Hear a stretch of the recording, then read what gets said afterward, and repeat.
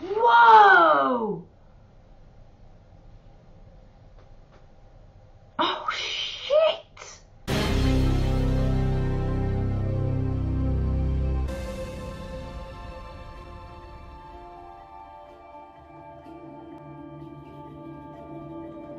Look, I don't know what he's gonna do down there, but I got a bad feeling he's not gonna come with us quietly. I want you to take us in and get as close to that portal as fast as you can. Without going over the limit. Hang on, fucking pause, shit. just a fucking minute. I'm sorry, why isn't that woman immediately running to the XO and saying, we have got the daughter of Jean-Pierre Mao on this ship,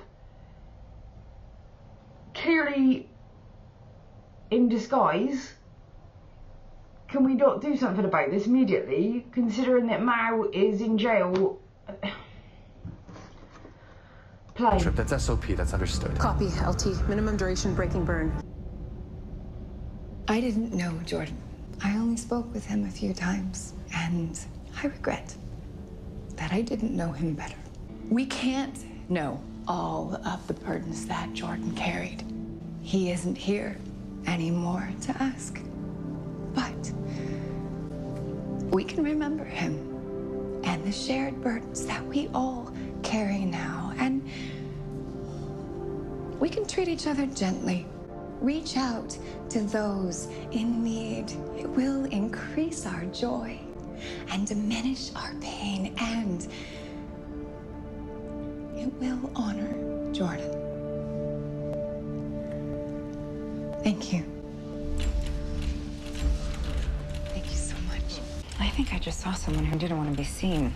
Jean-Pierre Mao's daughter, Clarissa. She was disguised as a service tech. I was going to call security, but look, our fathers are cut from the same cloth. If she is on the run because of him, I don't want to be responsible for making it worse.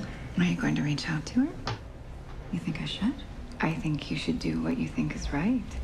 You can trust your judgment. You obviously don't know me very well. He's gonna end up dead. Wow. This feels like 1G. Yeah, you're welcome. You got atmosphere, too. Oh my god. Yeah. It's like when the hand was growing on elves. Oh shit. Get close now. It's building up. Oh shit.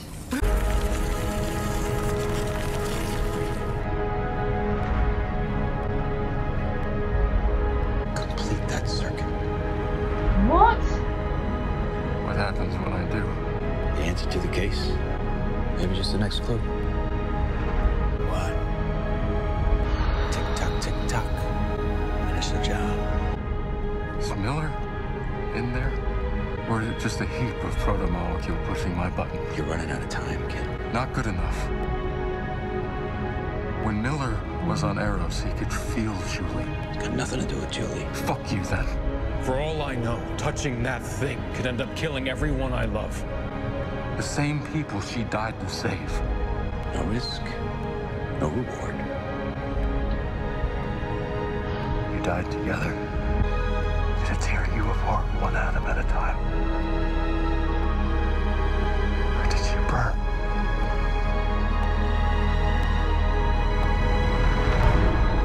Miller?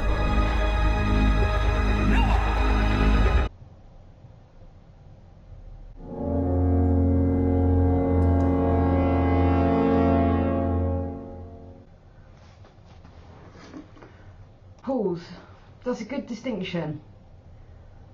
Because if it is Miller helping, that's one thing. If it's just a proto-molecule trying to achieve something, how do we know that's in our interests? It could mean the obliteration of everything else that exists. And I'm now terrified thinking, oh my god, is that exactly what the proto-molecule did to Miller?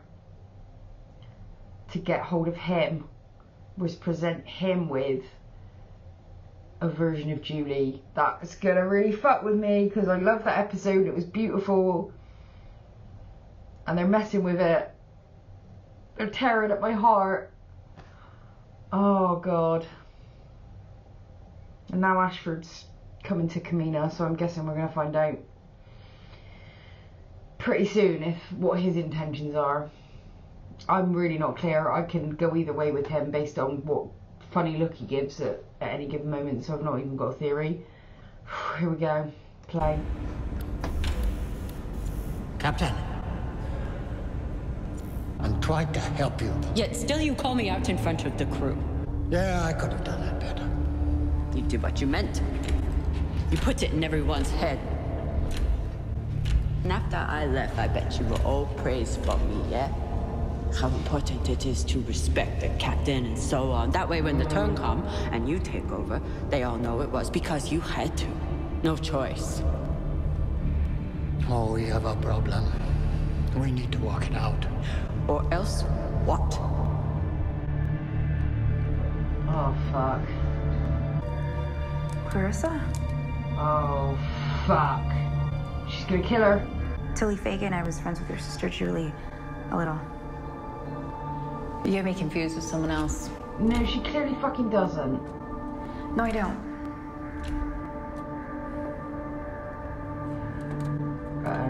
Whatever your dad did or didn't do, you had nothing to do with any of it. It's not his fault, it's Holden's. He's gotta pay.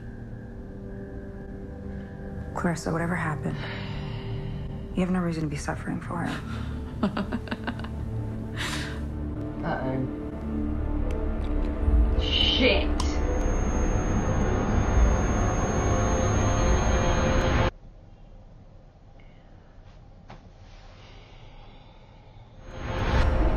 Julie told me this crazy kid story. She said... Oh, fuck, it's that music. Whatever happens, wherever you go, you're not gonna do it alone. Fuck me.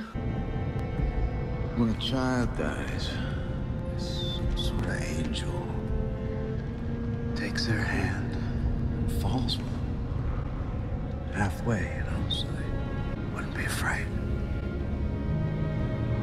I tried to be the angel, but I was so scared. She held my hand. And I told her, if you fall with me, it ain't gonna be for halfway. It's good to see you, Miller.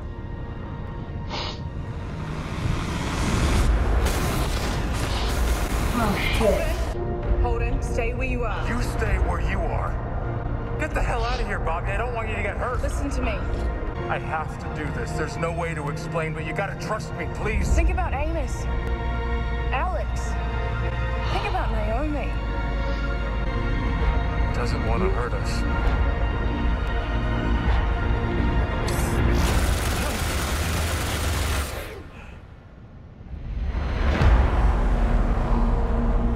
Yes! Oh, shit.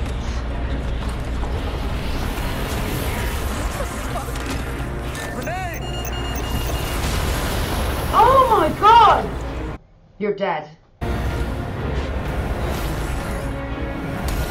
Oh, fuck!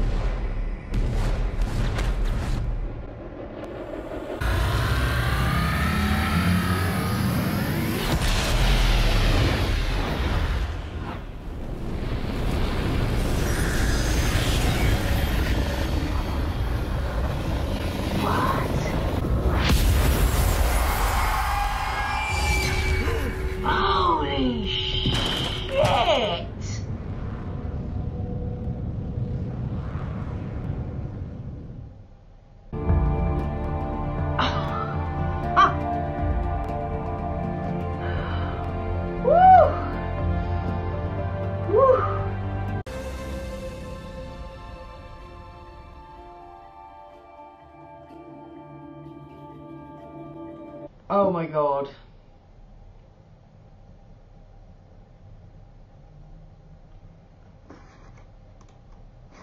I don't quite know how I'm gonna be able to explain what I just saw,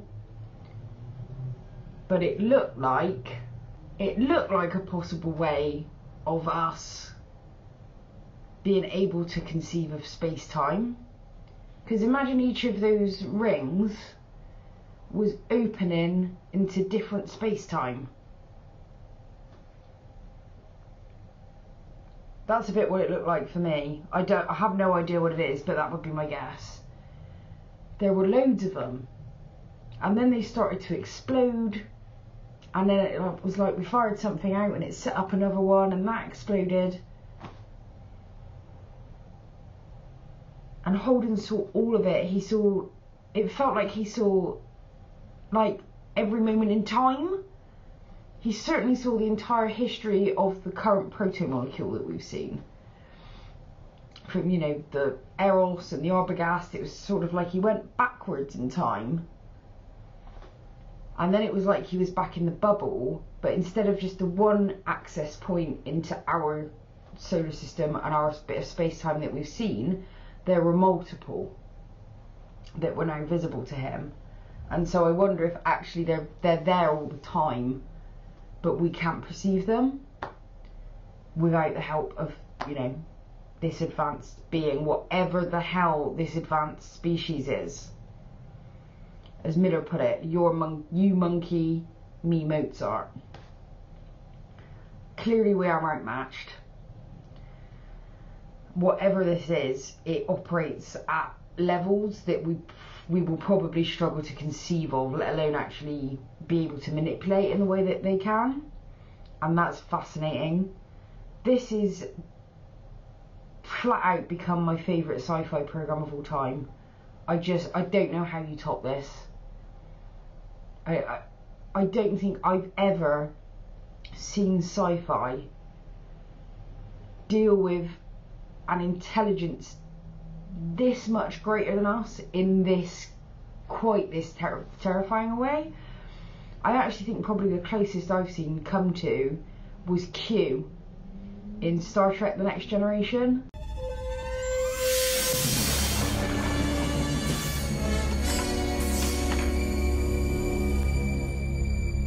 Thou art notified that thy kind hath infiltrated the galaxy too far already. Thou art directed to return to thine own solar system immediately. That's quite a directive. Would you mind identifying what you are? We call ourselves the Cube. Well, thou mayst call me that. It's all much the same thing.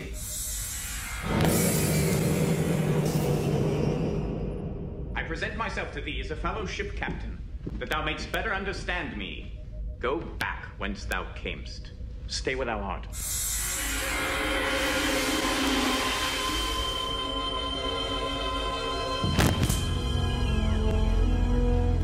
Data, call medics. He's frozen. He would not have injured you. You recognize this? The stun setting? Knowing humans as thou dost, Captain, wouldst thou be captured helpless by them? Now go back, or thou shalt most certainly die.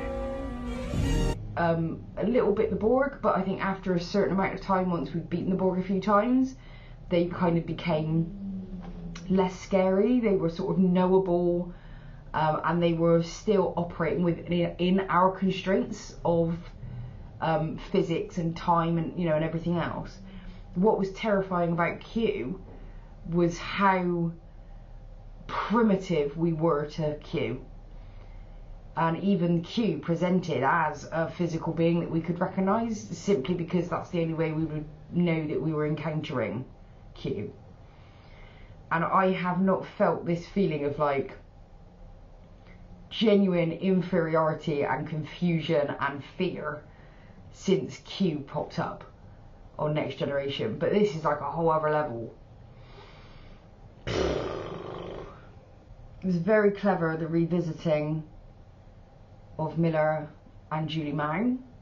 They gave us those damn, was it cello or violin incredible piece of music that just had me crying all over again. Miller. And also now I've just completely skipped over the fact that everything has been frozen by the proto-molecule. So actually Anna's theory was pretty much bang on. They're perceived as threats, but if they move slowly enough and are kind of innocuous enough, then the proto-molecule, the ring, whatever, what did he call it? The station won't take any major actions. They're allowed to just kind of be tourists inside the ring, but if they begin to kind of get in the way of the plan, move too quickly, fire a weapon, become a more significant threat, then we've seen the station will act. Station security will take over. And we had another major disassembling this episode, which was fantastic. I can't get enough of the proto-molecule just taking things apart. So at this point in time, Naomi, the Thomas Prince, the Sushin, whatever it's called, everything in that space has stopped. It has been frozen, which was a pretty good time for that to happen because Clarissa was in the middle of attempting to kill whatever her name is, the debutante woman, the aging debutante as she put it. Clarissa did a little cheek trick, so I'm guessing there must be something in a tooth or something that's like, but when she first did it, it reminded me of like the cyanide thing that the Nazis used to do and Russian spies and stuff, but it's clearly some sort of energy boost. But it looks like she was stopped mid-slaughter there by the station, which is fantastic because I hope this means that she doesn't get to kill her and she gets caught, because I am done. I'm done with Clarissa Melba Mao. I honestly really dislike her.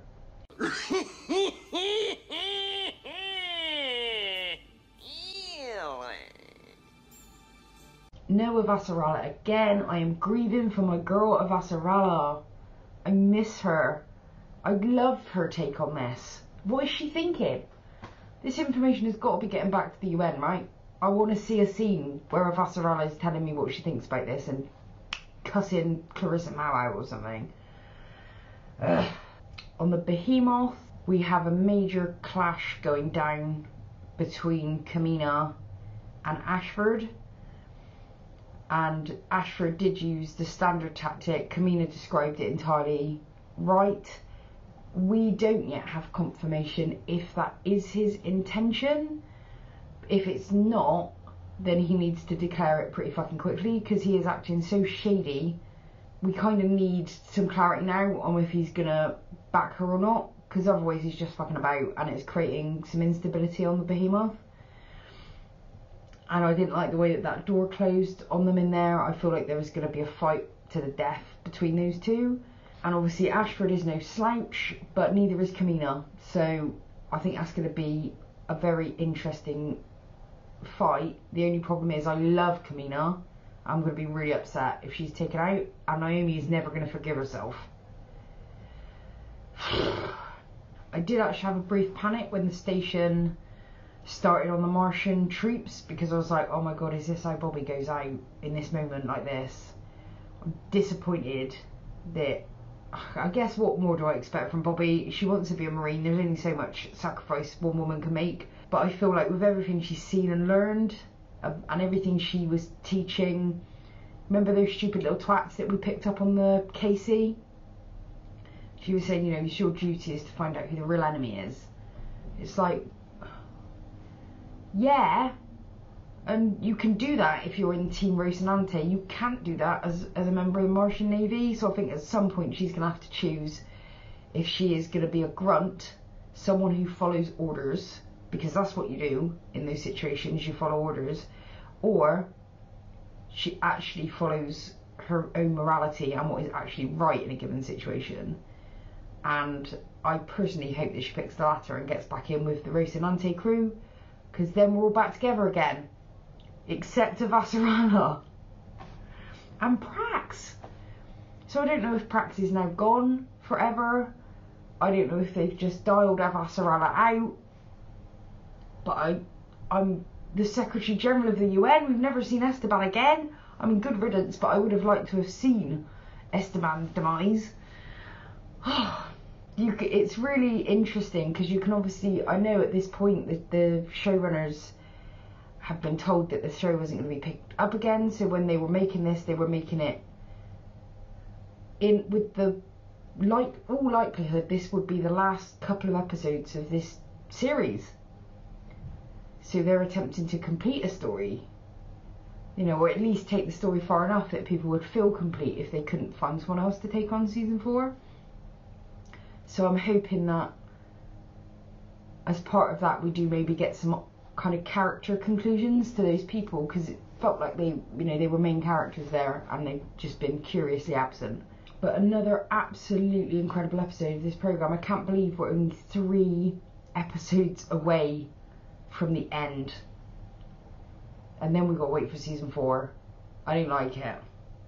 I don't like it. I like having the Expanse in my life. It's gonna hurt.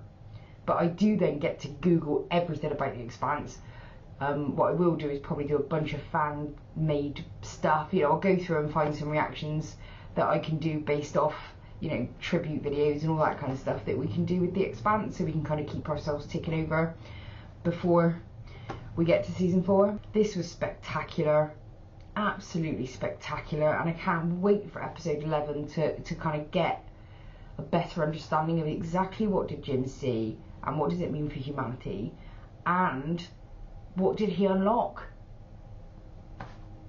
Amazing. Until the next time, bye bye.